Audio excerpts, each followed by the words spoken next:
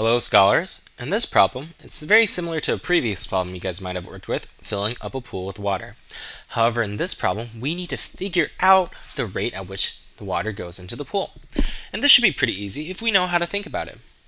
Well, let's think about it. Lee turned on the tap at 13:50.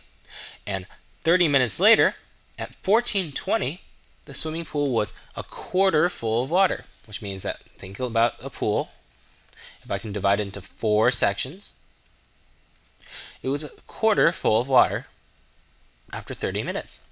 So that means it fills up by a quarter every 30 minutes. And now you may be wondering, how did I get 30 minutes? Well, it's simple. 14:20 minus 13:50 gets me 30 minutes. And how do I do that? I had to borrow an hour. 80 minus 50 is 30, and 13 minus 30, 13 is 0.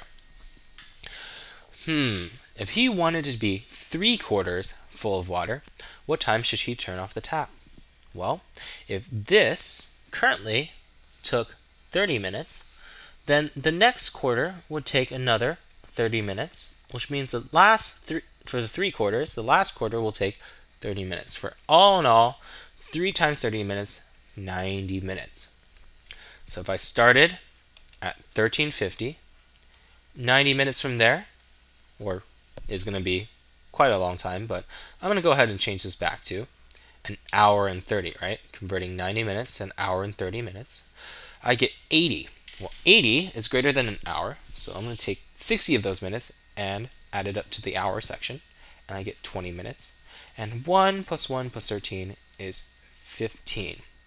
So at 15:20, my pool will be 3/4 full of water.